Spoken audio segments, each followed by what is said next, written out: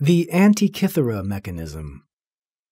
In 1902, when scientists found an ancient shipwreck near Greece, they were surprised to find a gear. They recovered 82 pieces and 31 gears altogether.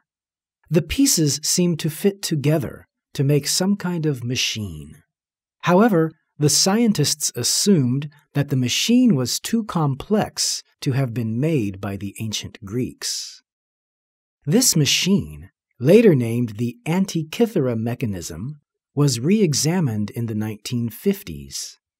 Scientists discovered that the mechanism had been made around 100 BCE, which is more than 2,000 years ago.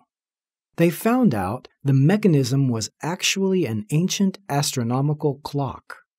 Astronomical clocks were early analog computers.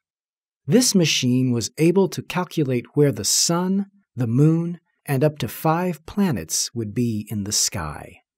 Also, it was used to predict celestial events like solar eclipses. We thought the computer was an invention of the 20th century. However, ancient Greeks were able to create a very early version of modern-day computers more than 2,000 years ago.